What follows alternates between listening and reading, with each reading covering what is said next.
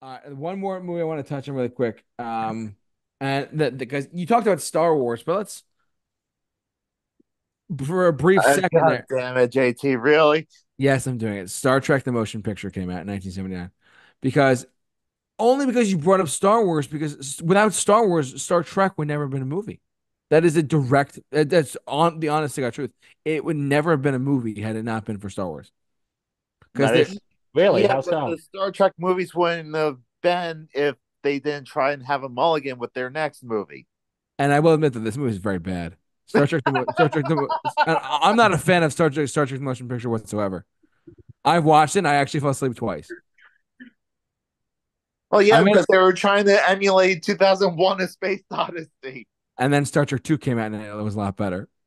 But besides the point though, the motion picture was not a it was a motion picture, all right, let's put it that way. But needless to say, Star Trek movies would not have happened without Star Wars, and that is you can go look that up online too. That's the honest truth.